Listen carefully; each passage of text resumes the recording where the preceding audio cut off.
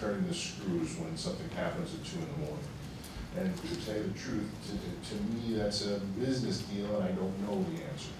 So I have to look to Mr. Baldwin here to clarify. I believe you're referencing monitors, if you will. The monitors we're providing at this juncture. Excuse me. However, if you look at the RFP, there's a segment, I believe it's amendment, I think it's F. You want it? You have it, don't you? Well, the project excludes the procurement and installation of monitors, but will utilize existing monitors already installed throughout the terminals. DFW may secure additional monitors in the future through a third-party provider. yes. Thank you. All right. Any more questions on Wi-Fi? None? All right. Look, we have a question. No? All right. Thank you very much. Thank you.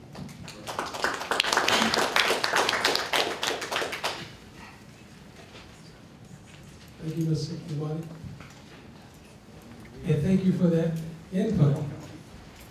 It's one of our good partners there for Barry on the case, you know. Just some quick housekeeping. If you didn't get an exit pass and you need to get it, please, I have a few here, and I'll just put them here so that we'll have access to them. Okay. Also, we've referenced earlier that you may have some questions that need to be documented on those cards so that we can get those, take a look at them, and as we respond to everyone holistically. Okay? So just wanted to be the housekeeping. So up to this point, have we been informative in what we're talking about from the next generation standpoint? Great, great. We have a great team, and before I go further, I would be remiss if I didn't take a brief moment to acknowledge the fact that, you know, while you've met Felix and you've met Ali and John, and, you know, let me just say, behind the scenes, you know, that's where it really, really happens. There are persons that are sitting under the sound of my voice that sit in a lot of meetings with us to ensure that what we've delivered throughout today actually manifests, if you will. So can the DFW team just stand up and be recognized, if you would, please? We appreciate that. Okay. We have Tila from our concessions department. We have Dennis from our IT department, who worked on quite a bit of this. You got Mike in the back here that from IT that worked on quite a bit. We have Mike here also that from concessions, and our communication specialist that's kind of communicating all of this that you're receiving. That's the person that does this. And then obviously, you know, Ali, and you got Dana Cassidy, who's our manager of the services category. So she's going to talk to us a bit later here as well. So just wanted to take advantage of that. And oh, Sarah's sitting over here. I didn't see Sarah sitting behind this gentleman. Sarah Douglas is with our marketing department. She's the one that has, you probably have seen promotions or information through RCR and different components like that. Well, that's by her effort, and so we appreciate her really tremendously getting the message out. So great, thank you. All right. All right. We talked about this earlier, so I'm just going to kind of recap real quick. The expense for the Wi-Fi and digital messaging content management will be borne by the selected company for providing a turnkey solution, install, operation. It speaks to itself, so don't want to belabor it, but again, advertising on the system, utilizing third-party advertising or their brand, provides their products, intellectual property, and or sponsorship branding on selected inventory that's designated within the RFP. We want to make this an opportunity, and so that I can be crystal clear, this is an opportunity to create brand equity. This allows you to tell your story like you've never told it in an airport environment, okay? Who was the content brought by? Tell us about your brand, educate the consumer, about your product, if it's a consumer-based product, whatever that is, you need to tell your story, as we talked about earlier. That's what this opportunity is providing. Sponsorship branding opportunities. Video ads on 160 CNN monitors. We have these monitors throughout our airport, if you will. Here's ceiling mounted. These are in our Skylink area. So you get the opportunity to tell the consumer about your product. Again, 160 monitors, that's a pretty good program, if you will. Also, naming rights for 2 selected food courts for 2 years, okay? Now, this is a shot of a recently updated food court that creates awareness of people walking down the concourse, the bright orange, if you will. But what if this is branded your concept? What if this has your brand identity? Does that create brand equity? Excuse me. So if you look at the demographics of our terminal, as I talked earlier about demographics, how many persons are passing by this on a day in and day out basis? How many persons are passing annually? So that's what this is providing. This is in Terminal C. Now, obviously, with the advent of TRIP, with the rollout, the phasing, the reason this is 2 years is because this food court will go away. But for the 2-year period that it's in operation, the branding opportunity exists. Okay, advertising and sponsorship opportunities, sponsorship branding opportunities in 5 select jet bridge interiors, or interior jet bridges, if you will, on the interior side. Let's look at this. You know, this is actually where the passengers are coming directly through. We actually did this, it's pretty nice looking at Hyatt, isn't it? We actually did this a couple of years ago, and I just tell you, it was breathtaking getting off the plane and making that entrance, and all of a sudden, the first one we did was one of our advertising partners, I'd say, and I mean, you're talking about a bright awareness. It speaks volume. So 5 are available. Then let's talk about, this is our Terminal D Skylink up escalator, overhead panels. We've got these overhead panels. Now, while you see the passengers going up the escalator, what you're not seeing, if I'm walking along here, the concourse, that's what I'm seeing. So these are prominently displayed in Terminal D. They're humongous in size, and everyone captures it. So if that's your brand up there, looks like the Ben & Jerry's. Oh, it's Ben & Jerry's? Okay. I was about to say it looked like the lady with 1,000 kids. Something like that. So, but pretty impressive, would you not agree? So there are 2 of those locations. We're talking about an attended advertising display in this space here. Now you got the airline clubs here, okay? But in this space here, an attended advertising display or a comfy zone, if you've been in our terminals, while you have the normal seating, the comfy zones, it says comfort, but we call them comfy, okay? The comfy zones, if you will, are very relaxed seating areas.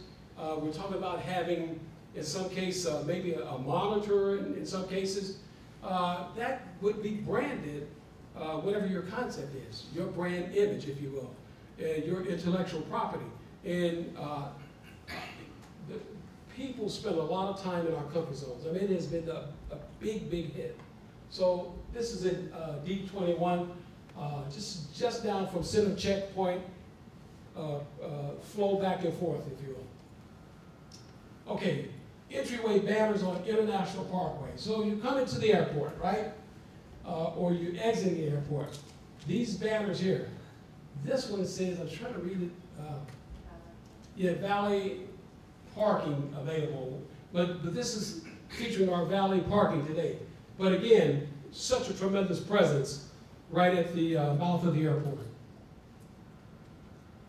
Okay, C27 wall wrap. This huge wall wrap here, okay. You're coming off Skylink, and you're coming, I'm going to walk down this path here. That's what you're walking dead into. We did this, and we had lights to showcase it. Not this particular one, but we did it with Accenture a few years ago. I mean, you're talking about, and a lot of the auto companies and manufacturers utilize these and whatever. What a tremendous opportunity for display. Okay, Wi-Fi services page, okay? I have my brothers in here, this is our current T-Mobile welcome page, if you will. And this is what it looks like on your cell phone. And they have third-party advertising availability and whatever, but this is the Wi-Fi services page. So you would design that. And so that everyone knows, we approve everything from an advertising and branding standpoint and submit it, and Dana reviews it and goes through with her process of review criteria, and then that's made available. Okay, inclusion information listing on airport directories. So these directories here, if you will, talk about the airport, the different opportunities from services, from food and beverage and retail. You're listed on these as well, okay? How many of these do we have? I'm sorry. Approximately? 9-12%. For terminal? Well, these we have about, okay. Well, there are quite a few. I'm sorry, I don't have the exact number. Okay. But in all of our terminals, we have the airport directories. Okay. The DFW website listing that shows you'll be listed on our DFW website as well. Garage marketing. Okay. So very prominently displayed.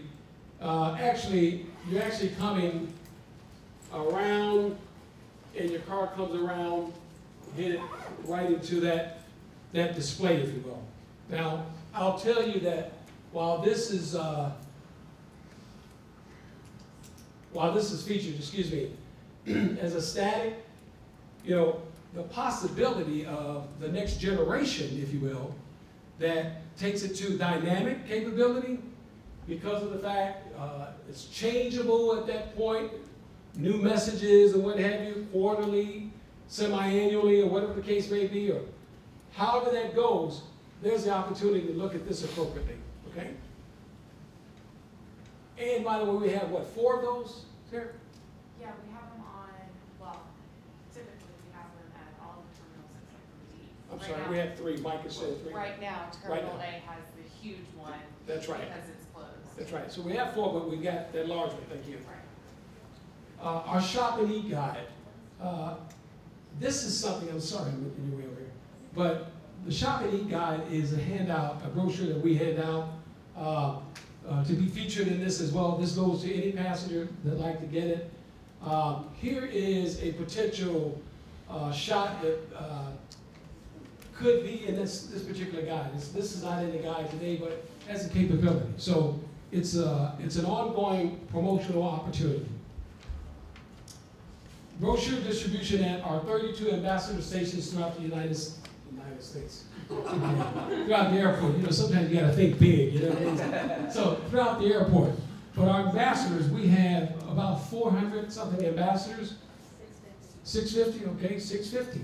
And to be able to have access to them, providing that to the passengers with your information as well. Periodic distribution at the parking entry plazas. Obviously, we've come through the plaza. This is on a select basis as Sarah and her team, as they're doing different promotionals and what have you, different promotions. There are limitations with it, but being able to incorporate that on a select given basis from a timing standpoint. All right, and to kind of bring this home, if you will, we need to talk about the proposal requirements. Now, I mentioned earlier that Dana Cassidy is our manager of services and amenities, and she's going to come up and talk about some very specific details with regard to the proposal, and then we'll get you guys out of here because we don't have time. Quick question, Mike. Okay, I'm sorry, yes. All those assets there, those are carved out and part of this, I'm sorry. Are all those assets carved out and part of this solicitation Yes. and not part of, and Clear Channel